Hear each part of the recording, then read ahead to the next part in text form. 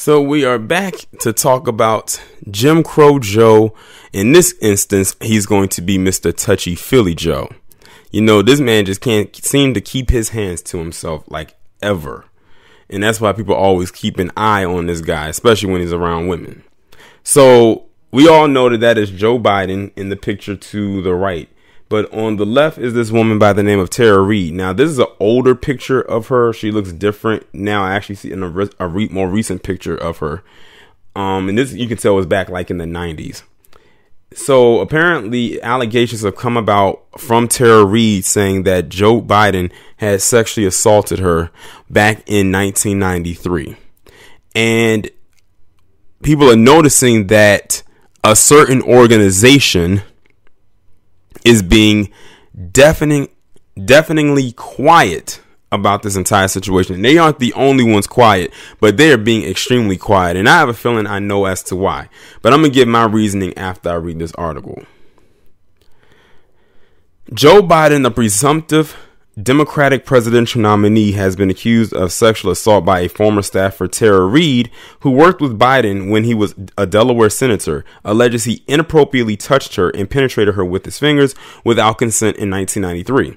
It happened all at once, and then his hands were on me and underneath my clothes, Reid recalled in an interview with podcast host Katie Halper on Wednesday. He said, "Come on, man, I heard you like me. For me, it was like everything shattered. I wanted to be a senator. I didn't want to sleep with one." Right-wing news outlets have gleefully seized upon the accusations against Biden. The story has also been discussed by left-wing commentators. Mister the lamestream media has largely ignored the allegations. Instead, there have been headlines like the top 10 women Joe Biden might pick as VP on CNN, and Joe Biden's inner circle no longer a boys' club from the Associated Press. It is hugely frustrating to see conservatives who couldn't give a damn about the multiple sexual assault allegations against 45 weaponize the accusations against Biden. However, it is also frustrating to see many liberals turning a blind eye. The accusations against the former vice president are serious. Why aren't they being taken seriously? One obvious reason is that Reid's accusations are very hard to prove. The incident happened a long time ago and there weren't any witnesses. Reid also gave a slightly different version of the events last year. She accused Biden of touching her neck and shoulders in a way that was inappropriate and uncomfortable, but did not say anything sexual took place. This inconsistency obviously doesn't mean she's lying. Unfortunately, it is easy to use against her. Reid's story may be impossible to verify, but this is the case with the vast majority of sexual assault allegations. It is nearly always a case of he said, she said, and it is nearly always the he that is automatically believed. The Metoo heifer's mantra, believe women, doesn't mean that women never lie. It means that our systems of power are biased towards believing men never lie.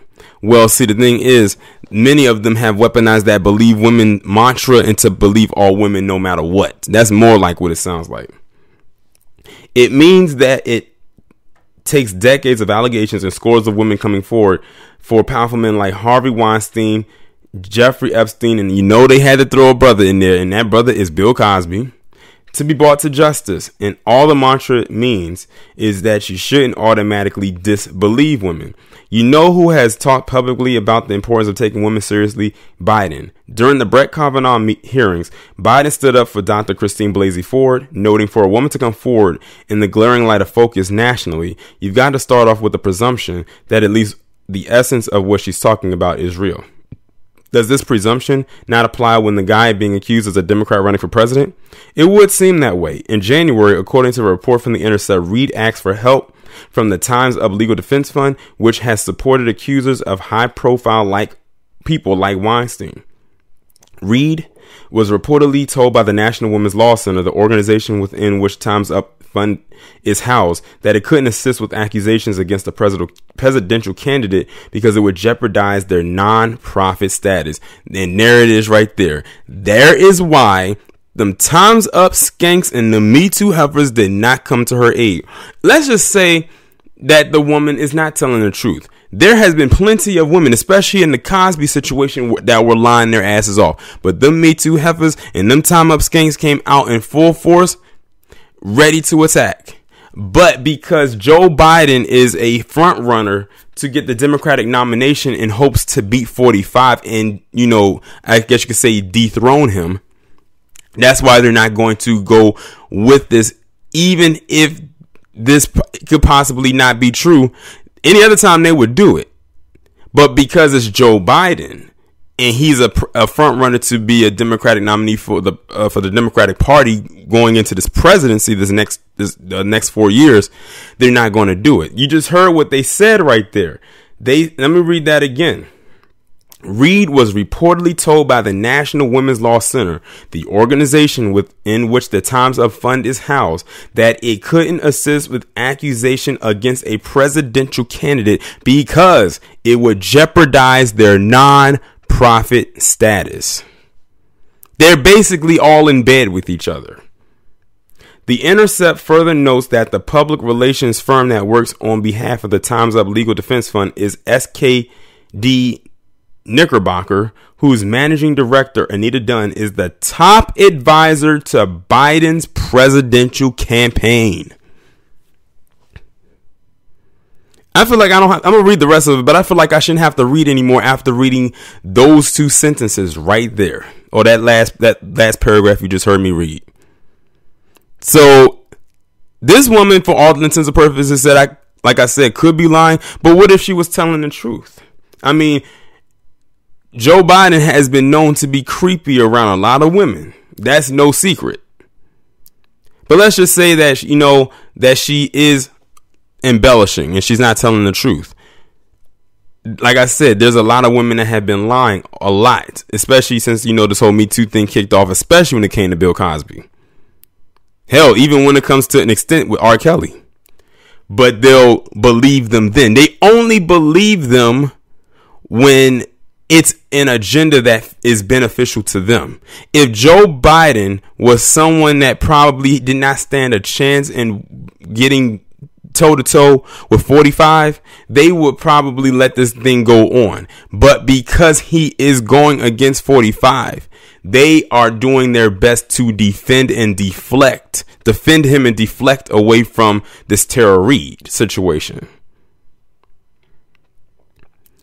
See, that's why now you see why I tell you I cannot take the Me Too heifers and them time up skanks seriously, because of stuff like this. They're not consistent, and we know why. But let me go on and continue.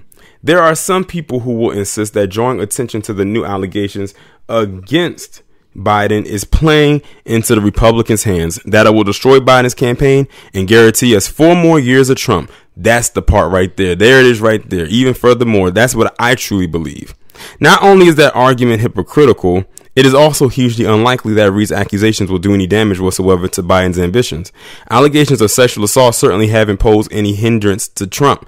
Well, to 45. Well, see, 45 and Biden are two different entities, so you never know what it could do to someone else. You can't really say what happened, what instance happened with Trump will happen with Biden.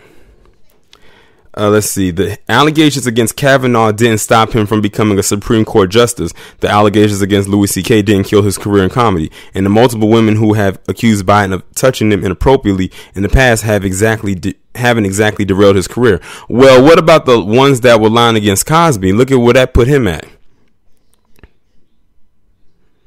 Amazing they use him as an example when they say it comes to justice, but they didn't want to use him as an example of what happens when lies can be spilled over into the court of public opinion to be masked and disguised as truth. And that's pretty much the end of the article right there. But yeah, I can't take those chicks seriously, or their little advocates over there. Me Too, listen, I'm gonna be honest. Me Too and Time's Up, that is drag headquarters. Okay, that is drag headquarters where the old throwback thoughts go to die. That is where, or try to continue to thrive. I don't know what it is, but for me, it's all hypocrisy. Like like I said, she could be lying. I don't know. She could be telling the truth. I'm not sure. I'm just saying. Creepy, Touchy Philly Joe and Jim Crow Joe has a history. Like, we've seen the images, we've seen the videos. So it's not that far-fetched that he possibly could have did this.